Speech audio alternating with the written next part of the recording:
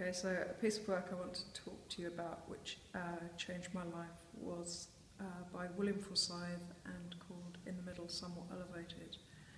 And I went to the Royal Opera House to see, I think, 3 pieces of dance, 2 quite classical ballet, and in the middle was this piece by William Forsyth. I had that feeling that all the time the work was happening, that I was prematurely missing it and mourning for its ending.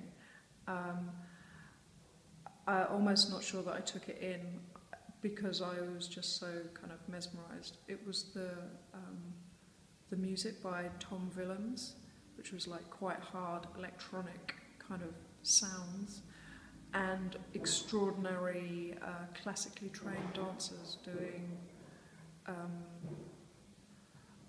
just such elegant, extended, quick and rapid moves that just took my breath away, really. And then just when I kind of thought it couldn't get any better, right at the end, they do sort of huge leaps through the backdrop, and I thought it was a painted wall.